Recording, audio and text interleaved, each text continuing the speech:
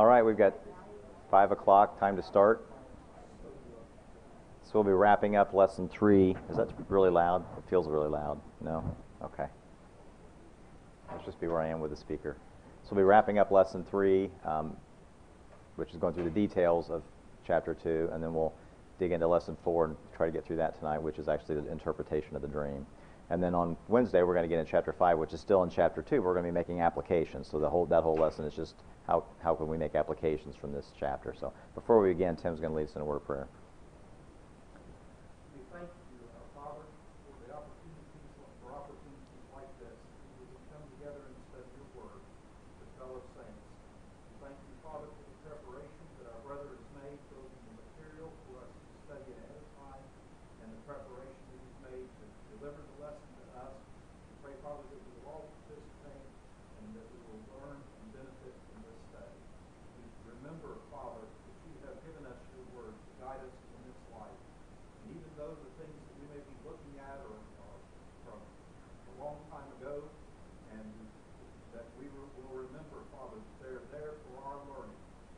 Sometimes that we may not fall into the sin that your children have fallen into in the past. Sometimes that we may take comfort that you are in control. And we pray, Father, that as we study this lesson, we'll remember that. We pray, Father, that you will be with all the classes that are assembled tonight to study your word. That you will benefit, that you will bless the teachers and the students, that they will benefit from that study. We pray it all in the name of our Savior Jesus, who gave his life to save us. Amen. Amen. Thank you, Tim. All right, so let's kind of reset the stage quickly for where we're at in the chapter. So the chapter began with Nebuchadnezzar having a dream, and he was very anxious to know what it meant. And we talked about why it was very different from just a normal dream. He knew there was something different about it. What was his demand of his wise men? Tell him what the dream was, and then the interpretation. That way he'd know the interpretation was real because they could tell him the dream. What was his wise men's reply? Impossible. Only a God can do that, right? They said no man can do that, only a God can do that. Were they right in that? Absolutely, they were right in that. So what was Nebuchadnezzar's sentence for all the wise men? Yeah, death. As Carl said. So they're all going to be killed. He said their houses are going to be made ash heaps, which would probably imply their families too. It doesn't specifically say that, but he says their houses would be ash heaps. Then what's Daniel's request? Because Arioch, the commander, comes out. And I think last class I was saying Arioch in chapter 1 when I was talking about the chief of the eunuchs, and that's actually Ashpenaz, so I was mixing my names up. Arioch is the commander here. But he's coming out to kill everybody. What's Daniel's request of him? Give me time. And it's interesting that he doesn't say, and I'll see if I can interpret it. He commits to interpreting it, right? He says, give me time that I may interpret it. And then what does Daniel do? He prays, and he goes to his 3 friends, Shadrach, Meshach, and Abednego, and they talk to God about it. And then it's revealed to him in a night vision, right, what the meaning is. And so he goes back to Arioch and says, I have the interpretation. Arioch rushes him back into Nebuchadnezzar, right? So that's kind of where we left it. So that's where we're at. We'll finish up the details of the chapter, and then we're going to get into the meaning of that, of the interpretation. So let's look at question 7. That's kind of where we left off. I ask you to describe Nebuchadnezzar's dream. Not what it means, but just what did he see? 38, he says, you are this head of gold. So it's Nebuchadnezzar. So why did I put Babylon instead of Nebuchadnezzar up there?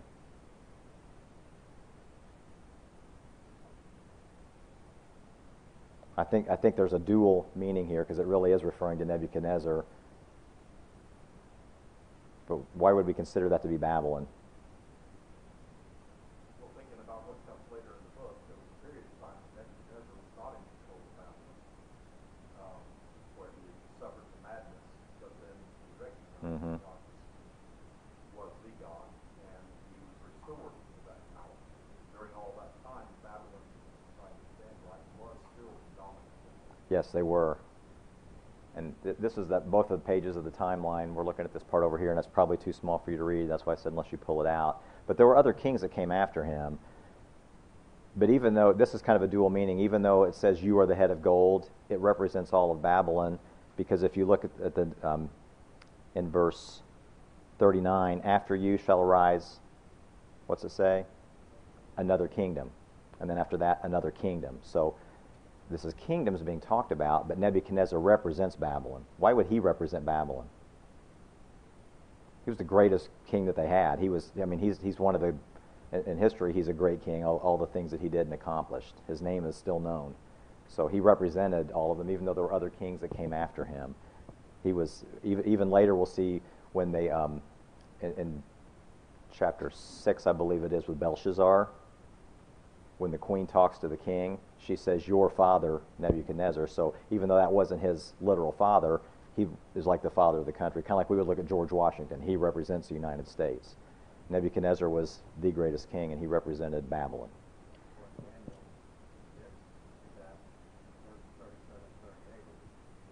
Yeah. Yeah, there's a greatness there. Absolutely, because he says, you are the head of gold. Here's a map. I don't know how well that shows back there, but the kind of green area is Babylon.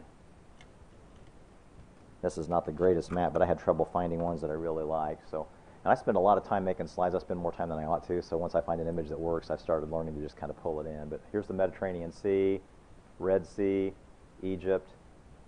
This is Judah. So here's the Dead Sea right there. This is the Babylonian Empire in green right here over to the Persian Gulf. And again, here's the Median area and the Persian area. So what's in green was the kingdom of Babylon. So it's large. It's large. So again, Nebuchadnezzar is the head of gold. What's said about the next kingdom in verse 39? Carl's already kind of pointed this out to us. Inferior to yours. And so in 238, Nebuchadnezzar is referred to as the head of gold. In verse 37, he's referred to as the king of kings. And I think it's interesting to note that each successive kingdom is considered inferior. It's a metal that's of lesser value, but at the same time, it's a metal that's stronger. They become stronger, and as you look at the history of each kingdom, they were each larger than the one before it. So from a human standpoint, we would look at these kingdoms and say, well, each one's better because they're bigger, they're more powerful, they're stronger, the metal has more strength to it. But from the perspective that we're told here in this vision, Nebuchadnezzar is considered the head of gold, and the other ones are considered inferior, even though they were bigger and had more military might. So I just think that's interesting. I have my own opinions about why that is. My own conclusion, I think it has to do with Nebuchadnezzar's growth and the things that he said did publicly. We'll look at that as we move along through the next few chapters. But Nebuchadnezzar is considered the head of gold. All right, second part of that statue, the chest and arms of silver. Who's that? Medo-Persian Empire, yeah. So why is it called Medo-Persian? Anybody know? There was two of them, yeah. So the Medes were in power initially, and then Cyrus actually conquered. I've read it with his grandfather, his uncle. There's some questions about some of the history there, but he was from Persia, and he conquered the Median portion, and so it was a combined nation, the Medes and the Persians, and we call it Medo-Persia. And we'll find out later that Cyrus had a habit of keeping a lot of the Medes in high positions. So that's kind of part of what he did to keep everything together, but it was the Medo-Persian Empire, so it was the Medes and Persians together. And again, here's the timeline that we looked at. So 539 was kind of the changing event.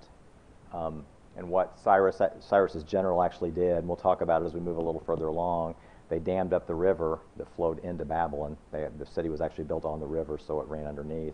They made a diversion further upstream, and then it was a night in October. There's actually a date in history that's listed. I forget the date. I think it's October 11th, but I may be wrong about that.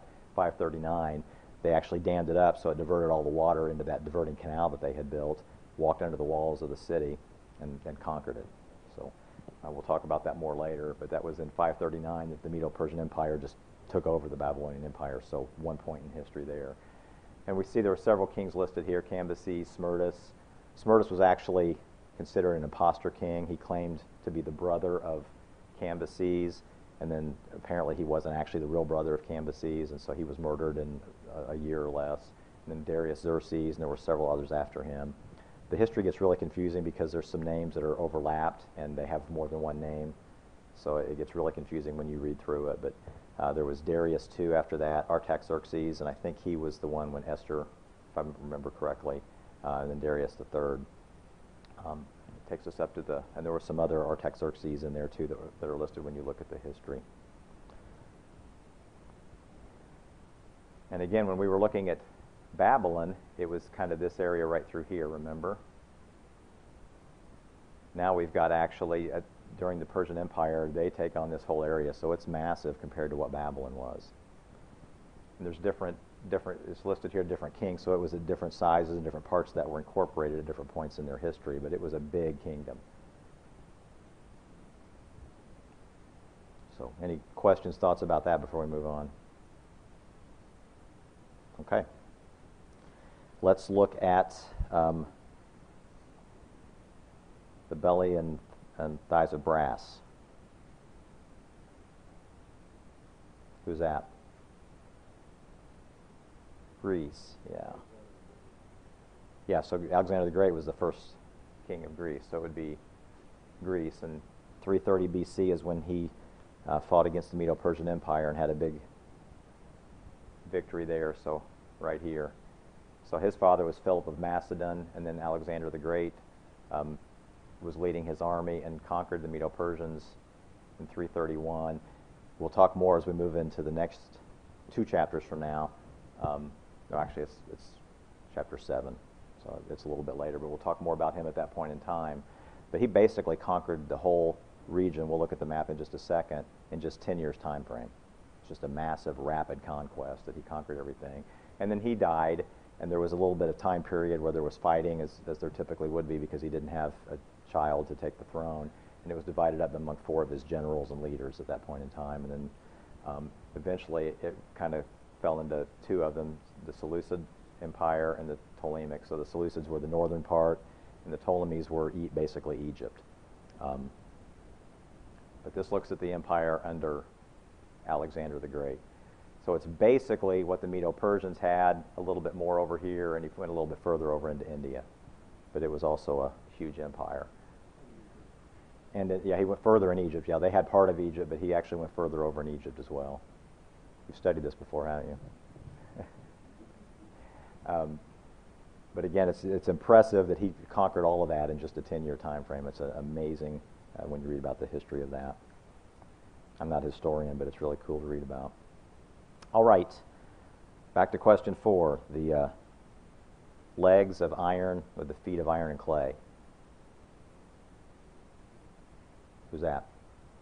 Rome, yeah. That was Rome.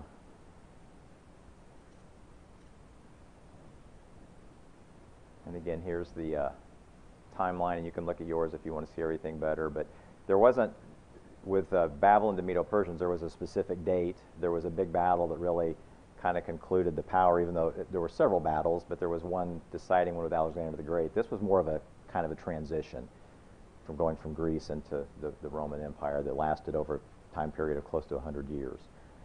But eventually, I'm having trouble reading it on there actually because I'm so close to it, it's pixelated. So, yeah, Pompey or Rome took over the Seleucid Empire in 64 AD, and then they took over Egypt, which was the southern kingdom, the Ptolemaic, in 31.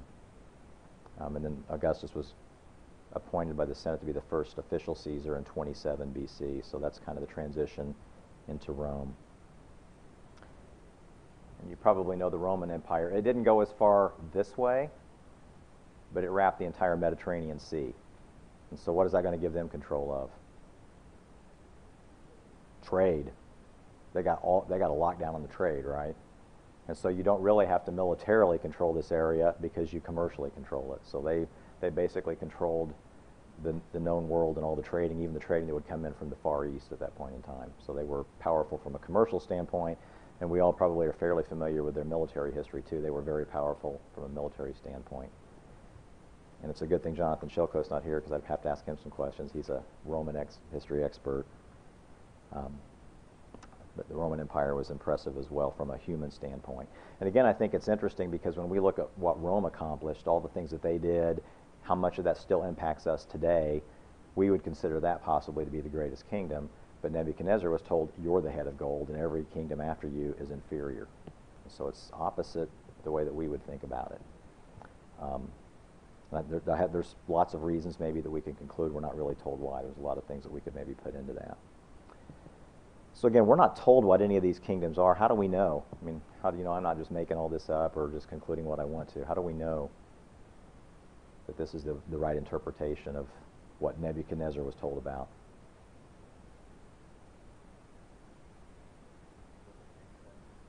Why does it make sense? Well, when we get to the end, it says in the days of those kings, God never destroyed that happened in the times of the Roman Yeah. Empire. So you go backwards from there, back to Nebuchadnezzar. Yeah, and we can look at history, right? We can look at the world history, and it fits with all that. These were the kingdoms, when you look at history, that were powerful. And so after Babylon, it was the Medo-Persians. You can look at history that outside the Bible, and it tells us that there was one kingdom and another. And he's told there's going to be another kingdom, and then another kingdom, and another kingdom. And we look at history, and that's what happened. Also, we'll see in chapter 8, Daniel has another vision and names the next two kingdoms. So that helps us out too when he actually names them in that vision. It's not the same as this vision, but he actually says what those two kingdoms are and names them by name. Let me ask you this. Do you think there were other powers going on in the world if you go over to the Far East? Sure, there were other powers. So why are we talking about the world power here? And not why does this vision not tell us about who's in power in the Far East or who's in power in the Far West in Europe?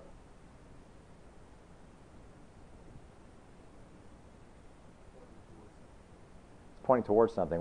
Where's the whole history of the Bible focused in the future of our salvation? Yeah, right there. And so it all has to do with who's in control around this area, right? So the other things that are going on in the world aren't important to this story. So that's why it's not included here. What's important to the Bible story is what's happening here in this promised land and the coming eventually of the Savior and where he was going to be crucified. So all that has to take place around this area right here. And that'll come into play later when we look at the last 3 chapters. It talks about the kingdom of the north and the king of the south, and those actually change, but it's all relative to right here. And so it helps us to remember that's part of why it's talked about in this way. All right, back to question 4, the very last one, the rock. Bart's already kind of answered that for us. Who's that? What kingdom? God's kingdom, yeah. And what is God's kingdom? The church, yeah. The church is his kingdom here, and it'll be his people in heaven after this part of time for us, that it's the church. So I want to look at some, here's the timeline again, and Bart's already mentioned this, that the church was established during the Roman kingdom. So that actually fits with all of the history as well. The church was established in roughly 33 A.D.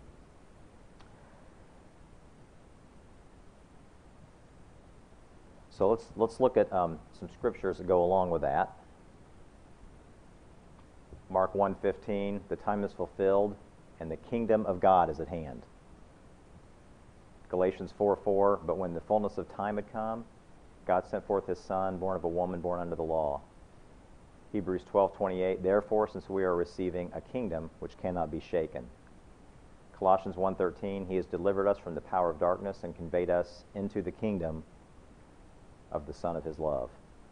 Revelation 1:9, I, John, both your brother and companion in the tribulation and kingdom and patience of Jesus Christ. So I underlined in kingdom because John was saying, I'm in the kingdom. He's a brother in the kingdom. So the kingdom was established at this point. These are pointing towards the kingdom, which is the church, which was established. So in Nebuchadnezzar's vision, when Daniel describes it, the stone crushed all 4 kingdoms. How can that be? I mean, if it came into being during the Roman Empire, how could it have crushed all 4 kingdoms? Because Medo-Persian Empire broke Babylon, Greece broke Medo-Persia, Rome broke Greece. How could the church break all four kingdoms when it was established during the Roman kingdom? Those are physical kingdoms where the church is spiritual. Yeah, is it limited by any physical kingdom?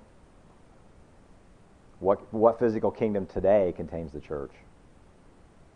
All of them. Yeah, it permeates all of them. And that's why it filled the whole earth in the vision, right? Because it permeates the whole earth. It doesn't matter what the physical kingdom is. So it has power over any physical kingdom. So that's why it's pictured as crushing all of the world kingdoms, because it, as far as power goes, it crushes them. They're meaningless compared to the power of the church and the longevity of the church. There will be no country that can ever crush the church. It may look like it, just like it looked to Daniel and to his people like they had been crushed, but ultimately God was still in control. And it's the way it may look from an earthly perspective, but it's not what's really happening. God is ultimately in control. But the church crushed the power of all earthly kingdoms and has filled the whole earth.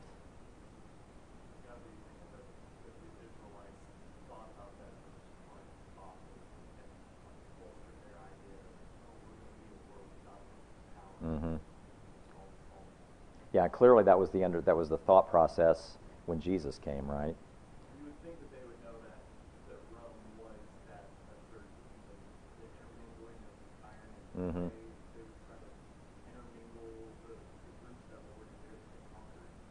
They try to intermingle that. Yeah, thank you. I meant to talk about that, so thank you for bringing that back up. So let's explore that just briefly. Why does that picture Rome so well? Let me go back here. Why does that intermingling of iron and clay picture Rome so well? Iron is the strength, right? That's powerful.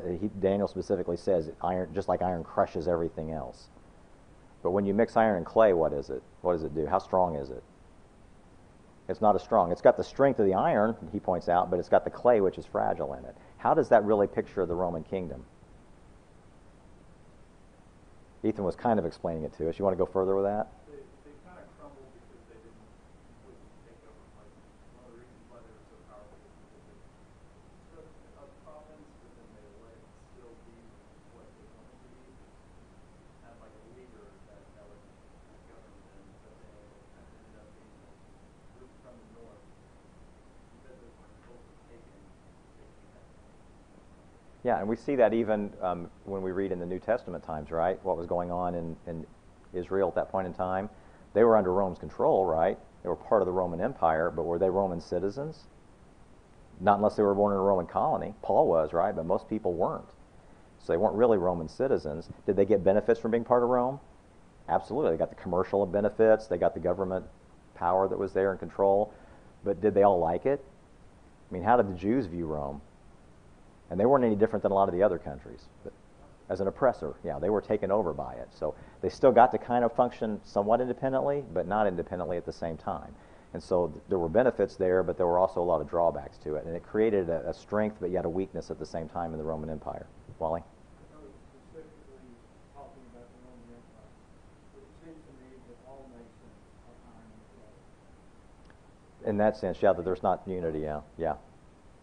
Yeah, in the sense that there's not unity within it, yeah. And again, there's a lot of things that go into it, but thinking back, that may be part of why the picture of the Babylonian kingdom is one that fits more the model that God would have, where there is a leader that's looking out for the people and everybody follows. And I don't know if Nebuchadnezzar was a wicked man. I'm not saying he was good, but Absolute monarchy. yes. And that's what God wants. Yeah, well, that's, He wants an absolute monarchy. Nebuchadnezzar was just the wrong king. yeah, he was the earthly picture of that with a lot of wickedness, but God's picture of it is he's a loving monarch, right? He wants us to follow him, absolutely, but he always does what's right and what's best. And so in that sense, it's a similar kind of kingdom, and everything since that is degraded. So we might look at our country and think it's the greatest thing that's ever existed. I'm not so sure God sees it that way because of the way that we tend to rule ourselves. He wants people that look to him, follow him, absolutely. Carl? If you kind of look at it from looking to what actually happened, the stone in animated Rome. And Rome was usually animated Greek, and the Greeks were animated Persian, Persian was animated Babylon. So in some sense, these humans were self-destructive.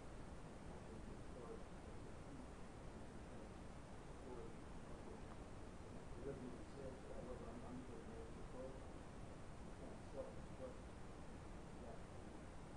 Yeah, so there's a sense in which it conquered them all by conquering Rome, which had conquered the other ones. But I think that because it still is all four at once, the picture is that the church overpowers all kingdoms. So it's not just those four, right? It's the United States. It's the European countries. It's China. It's Japan. It's whatever country you want to pick. The church overpowers those nations. And so that's the message of that picture, that God's kingdom is the one that would overpower and grow and fill the earth.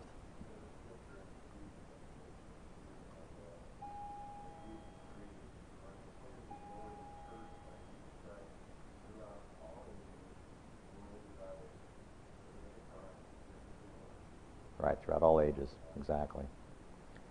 So looking at, we're going to jump ahead here in just a second, but there's a premillennial viewpoint. The premillennialism is a false doctrine that seems minor on the surface. It's not. It undermines God in a lot of ways, so it's important to understand that it's a false doctrine.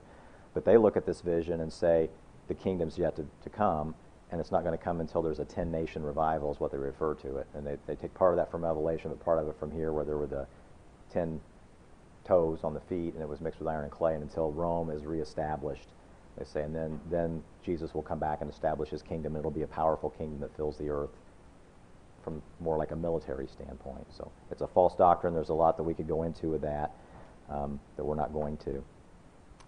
So let's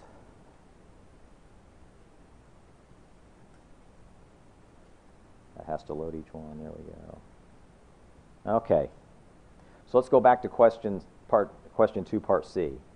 From chapter 2, verses 20 and 21, so that's back in Daniel's prayer after he's given the interpretation. Was God simply foretelling these future events, or would he be making them happen? Making them happen. So why did I ask you that? That's an important distinction. Would it be powerful if God could tell Nebuchadnezzar 550 years in advance what was going to happen? Yeah, that's powerful. That's really powerful. But what's even more powerful? He made it happen. He said it wasn't just here's what's going to happen, I can tell the future. It was here's what I'm going to do. We're going to get a little bitty glimpse later on in the book about what he's doing to make that happen. It's just kind of makes your head spin a little bit. But God's the one that causes that to happen. He says, Daniel, in understanding this, because he's been given the wisdom, he's been given the interpretation of the vision, Daniel says, God, changes the times and the seasons. That means he's the one that's changing who's in power. He removes kings and raises up kings. So Daniel's saying it's God that causes it to happen. He's not just telling the future, he's telling what he's going to do. And so again, that should give us reassurance that no matter what happens, if everything looks like it's falling apart in the world around us, and it may be from a human standpoint, God is still in control. And all we need to do is to follow him, put our faith and our allegiance in him, and we're going to be okay. It may be tough from a human standpoint, but he's in control. So there's a strong message here, just like it was for the Jews, a strong message for us. And just a reminder, with the Jews then, Daniel's in a high position now, right? He's kind of got the good life, but most of the Jews didn't. And so this would be an important message for them to have, that God's still in control, no matter what it looks like in the world around us. All right, applications on Wednesday night. Thanks, everybody.